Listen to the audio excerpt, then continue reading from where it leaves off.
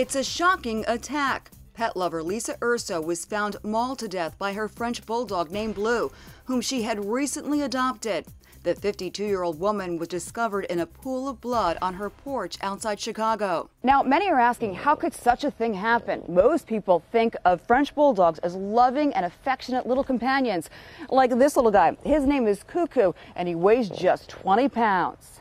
We spoke to Lake County Coroner Dr. Howard Cooper. She had multiple bite wounds all over her body, as well as scratch wounds. Her injuries were very severe. He says it's clear there was a struggle. One big difference between Blue and other French Bulldogs, Blue weighed 55 pounds. He also had a history of violence and was reportedly bred by his previous owners to fight. This dog had been involved in 2 other incidents where it bit her boyfriend, actually. One was a very serious incident. Animal Control removed the dog from Urso's house last month, but she asked for Blue's return on April 30th. That was a fatal mistake, says veterinarian Jeff Werber, who owns a French Bulldog. I would have been very hesitant to bring this dog back into the same environment. Unlike pit bulls, for example, the vet says French Bulldogs are not associated with violence. I'm thinking there's got to be a mix in there, because I just don't see Frenchies that big. They are the most cuddly, friendliest, love everybody, so this is not